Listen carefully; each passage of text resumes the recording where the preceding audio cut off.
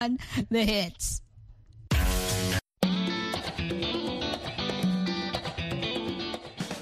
Welcome to Learning English, a daily 30-minute program from the Voice of America.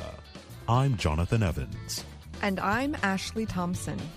This program is aimed at English learners, so we speak a little slower and we use words and phrases especially written for people learning English.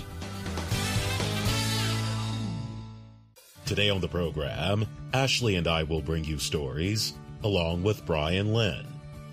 Later, we will present our American History series, The Making of a Nation. But first, an increase in the number of people in China infected with bird flu this year is raising concern among experts. They say an earlier bird flu strain appears to have changed and may be more infectious to people. The World Health Organization says China has reported 21 human infections with the H5N6 strain of bird flu in 2021. That compares with only 5 reported cases last year. The numbers are much lower than the hundreds infected with H7N9 in 2017. But the infections are serious, with many severely ill and at least 6 dead.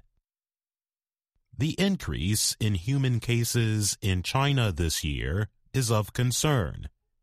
It's a virus that causes high mortality, said Thijs Kauke. He teaches at the Erasmus University Medical Center in Rotterdam, the Netherlands. The WHO said in a statement earlier this month that most of those infected with the H5N6 virus had come into contact with poultry. The WHO noted that there are no confirmed cases of human-to-human virus spread. The statement added that further investigation was urgently required to understand the risk and the increase in human infections. While human H5N6 cases have been reported, no outbreaks of H5N6 have been reported in poultry in China since February 2020. China is the world's biggest poultry producer and top producer of ducks. These animals act as carriers for many flu viruses. The Chinese Center for Disease Control and Prevention could not be reached for comment on the rise in H5N6 human cases.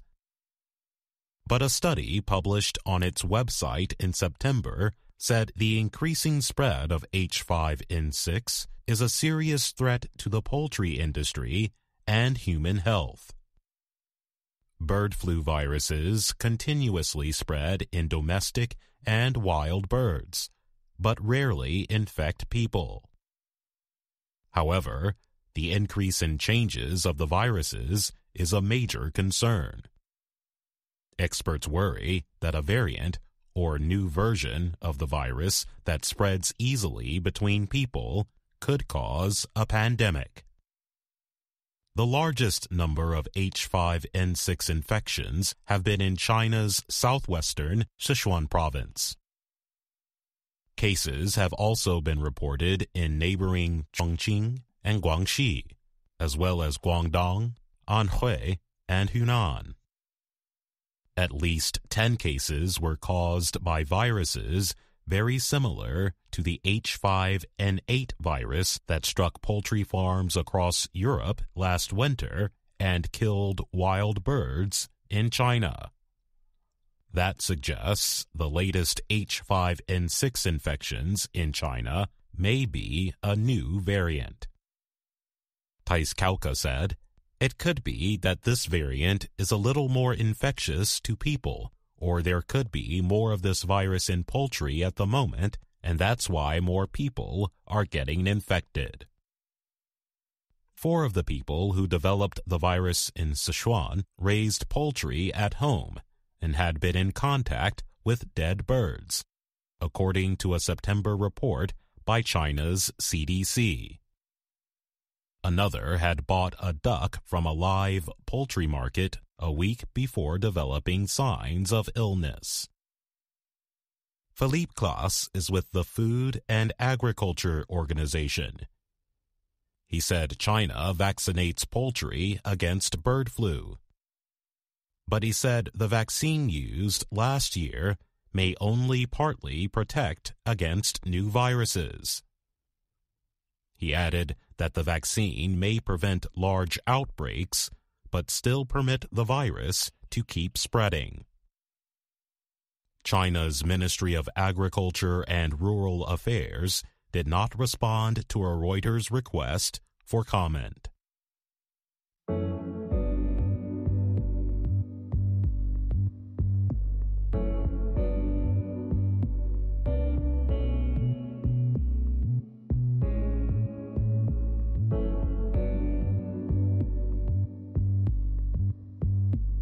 Japanese-style gardens first gained attention in the United States at the 1893 World Exposition in Chicago, Illinois. Over 120 years later, they continue to be a great part of American garden design. Today, there are more than 200 Japanese-style public gardens in the country. The North American Japanese Garden Association reports. Japanese-style gardens bring together indoor and outdoor spaces, says Asher Brown of New Jersey. He creates Japanese-like gardens for people in the United States. He did his training in Kyoto, Japan. One reason that gardens are so successful in Japan is that the house-garden relationship is set up to be so integrated, Brown said. He added that gardens surround the house, so it's as if your living space extends out much further, he said. Japanese garden design in the U.S. has moved beyond the commonly known features such as special lights called lanterns, and imported Japanese cherry and maple trees, says Sadafumi Uchiyama. He oversees a Japanese garden in Portland, Oregon. He is a third-generation gardener from southern Japan. Over time, Japanese gardens in the U.S. changed to look more authentic. This happened in part because of more widely available books on the subject, Uchiyama said.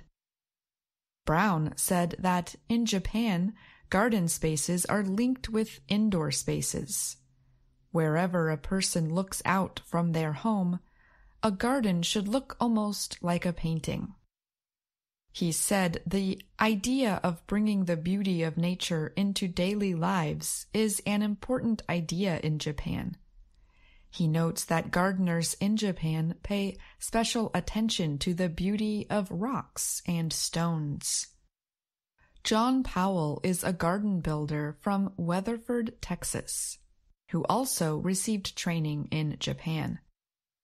He said Japanese gardens appeal to him because of their strong connection between indoor and outdoor space. He said that traditionally outdoor landscaping in the United States was very disconnected from indoor spaces. But today, he said, more Americans like the idea of connecting the indoors and the outdoors. There have been changes among Japanese-style gardens in the U.S. in recent years. In the past, the trees and plants chosen were often native to Japan. But today, the aim is to use plants that grow well in local environments. It's very possible to create a wonderful Japanese garden using all native plants, Brown said. Astronomers say they have found evidence for the first time of a planet orbiting a star outside our Milky Way galaxy. The evidence was observed by a telescope operated by the American Space Agency, NASA. It is called the Chandra X-ray Observatory. NASA says the orbiting observatory is the world's most powerful X-ray telescope. NASA recently announced that the observatory might have discovered a new planet in the galaxy known as Messier 51, or M51. The galaxy is popularly known as the Whirlpool Galaxy. The research recently appeared in the publication Nature Astronomy.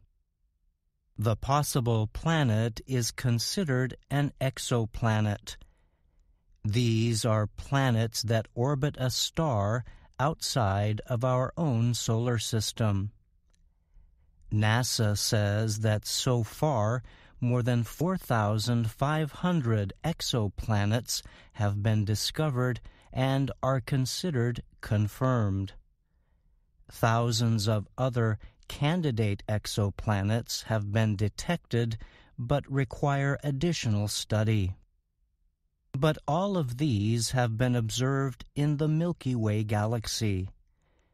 And NASA says almost all of them are less than about 3,000 light-years from Earth. Scientists estimate that an exoplanet in the M51 galaxy would be much farther, about 28 million light-years away. Exoplanets are hard for telescopes to identify. This is because the bright light of the stars they orbit can hide them. The identification process involves searching for drops in the light levels of stars. Such drops could be caused by a planet passing in front of a star. This method has been used in past observations by NASA telescopes to confirm the presence of planets crossing in front of stars. These movements of planets partly blocking light from stars are called transits. NASA's latest finding is based on a transit detected by the Chandra X-ray Observatory. But unlike other NASA telescopes, which search for drops in observable light, Chandra is designed to detect X-rays. The observatory searched for drops in the brightness of X-rays received from X-ray bright binaries, NASA said in a statement. These binaries are defined as bright systems that usually contain a neutron star or black hole pulling in gas from a closely orbiting star.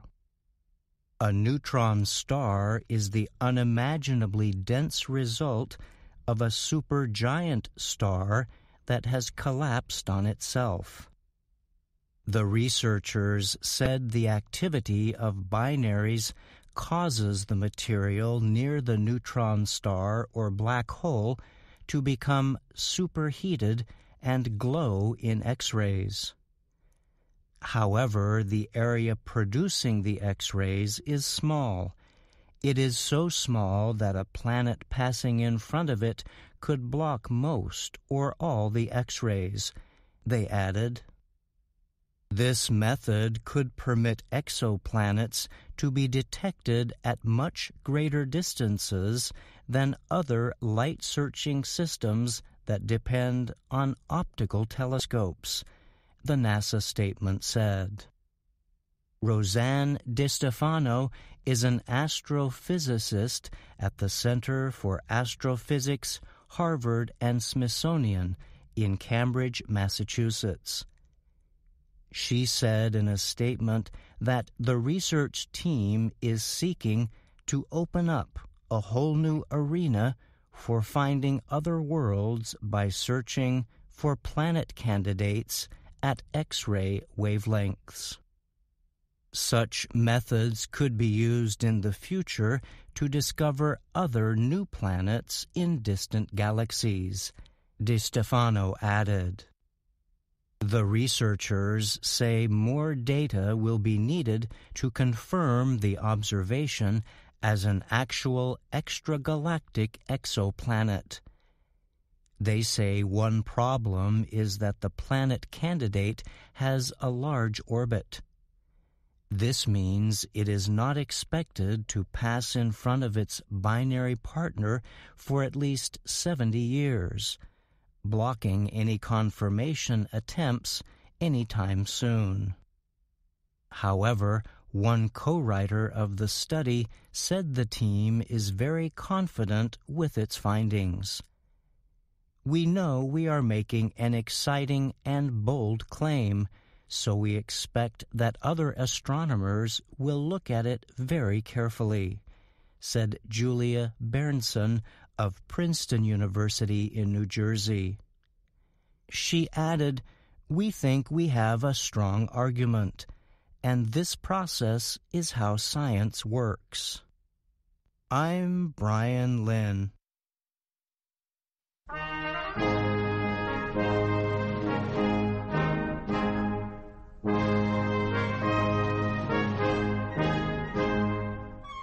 Welcome to The Making of a Nation, American History in VOA Special English.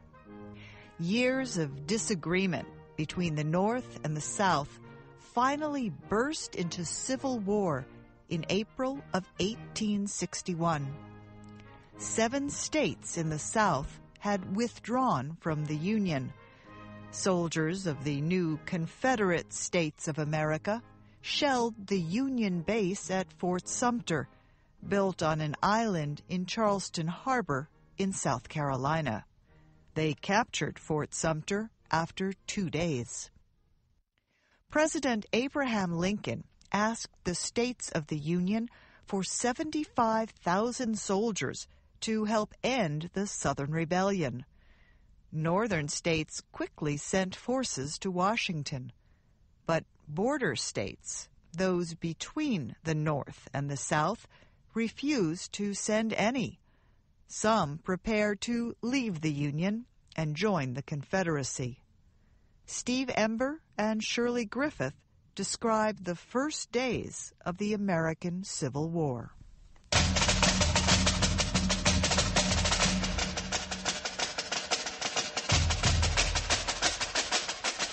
The first state to secede after the start of the Civil War was Virginia.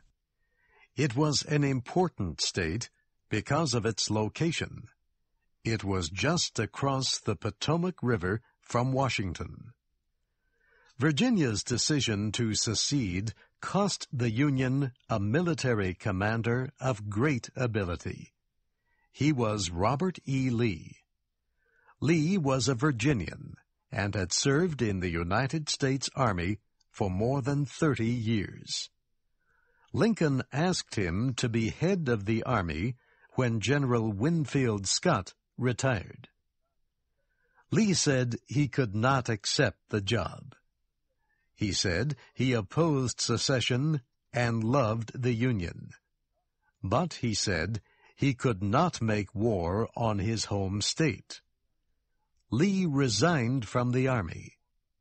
He did not really want to fight at all.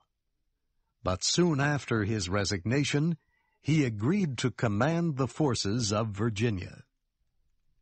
Virginia's forces moved quickly after the state seceded. A group of 1,000 soldiers went to Harper's Ferry, Virginia, where the Union Army had a gun factory and arsenal. It was the same town where abolitionist John Brown had tried to start a slave rebellion a few years before. The United States force at Harper's Ferry was small. The soldiers could not defend the town against the Virginians, so they left. Before marching away, the soldiers set fire to the gun factory and arsenal. The fire did not destroy all the equipment at the gun factory. When the Virginians captured the town, they sent the equipment south, where it was used to make guns for Confederate soldiers.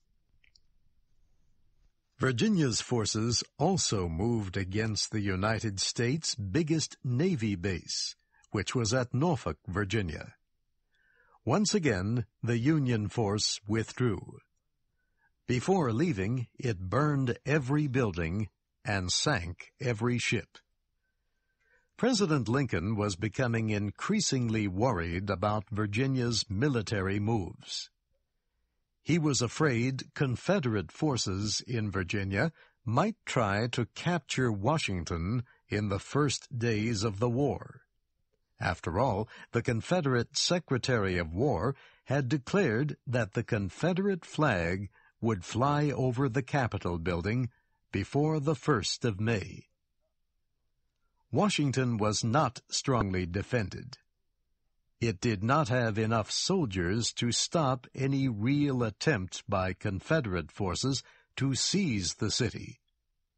It was extremely important to get more soldiers to Washington as quickly as possible.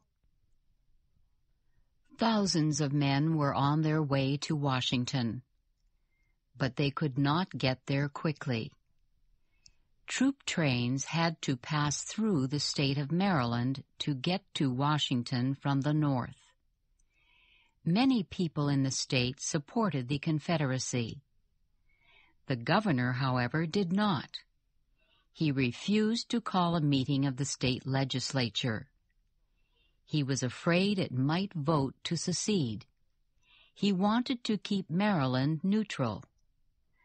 The first troop train from the north passed through Baltimore, Maryland, without incident. The second train was not so lucky. A mob blocked the rail line and threw stones at the train. Shots were fired. 4 soldiers and 12 civilians were killed. State and city officials met to discuss the trouble. They agreed that there would be even more violence in the future. So they ordered railroad bridges outside Baltimore destroyed.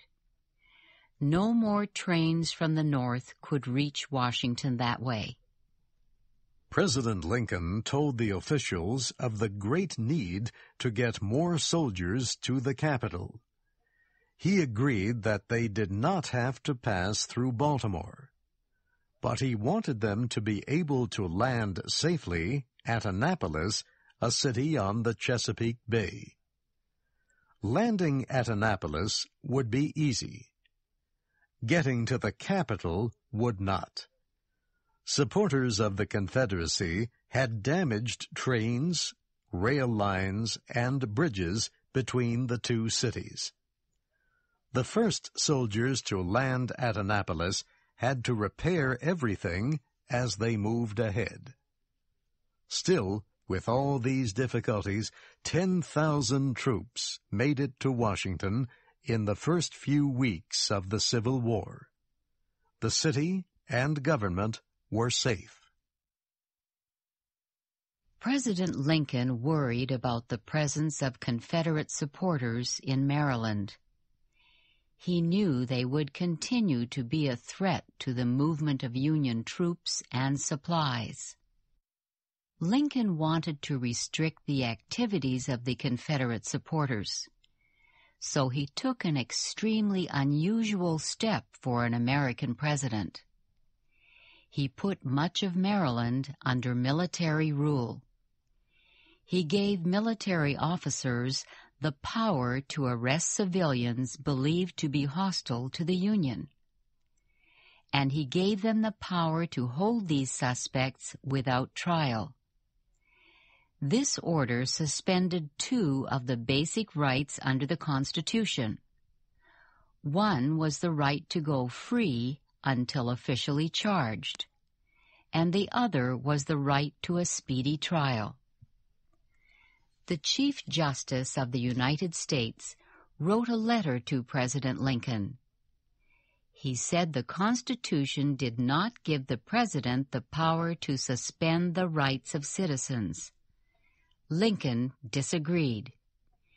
He felt the situation facing the Union permitted him to take such strong measures.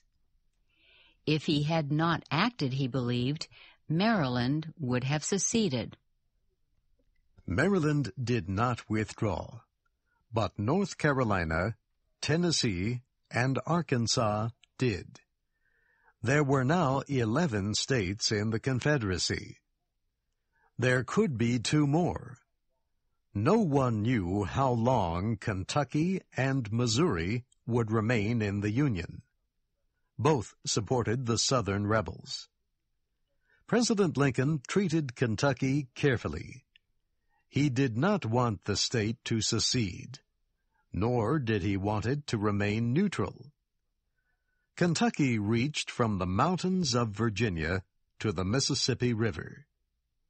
As a neutral state, Kentucky could block Northern troops from much of the South. Lincoln wanted it firmly on the side of the Union. The President did not use force in Kentucky, as he had done in Maryland. Instead, he sent people to Kentucky to organize support for the Union. Newspapers were urged to publish pro-Union statements. Home Guard forces were formed. They received their weapons and supplies from Lincoln's administration. Lincoln hoped that in time these efforts would win Kentucky's support for his war effort. Convention to decide the question. A majority of the delegates refused to vote for secession. The governor organized state soldiers. The Lincoln administration organized Home Guard forces. The 2 sides clashed several times. Some civilians were killed. The United States Army finally seized government buildings in the state capital. They forced state officials, including the governor, to flee. Missouri would remain in the Union. The capital of the Confederate States of America was located far south in Montgomery, Alabama. Within the first few weeks of the Civil War, the Confederate Congress voted to move the capital farther north to Richmond, Virginia. They believed Virginia would be an important battlefield in the war. They were right. 2 days before Confederate President Jefferson Davis left for Richmond, Union troops invaded Virginia. They left Washington, crossed the Potomac River, and seized the towns of Arlington and Alexandria. No shots were fired. Confederate forces withdrew as Union troops moved forward. Within a month, thousands more Union soldiers were in Virginia. They were to prepare for a major battle at a place called Manassas Junction, or Bull Run. And that's our program for today. Listen again tomorrow to learn English through stories from around the world. I'm Jonathan Evans. And I'm Ashley Thompson.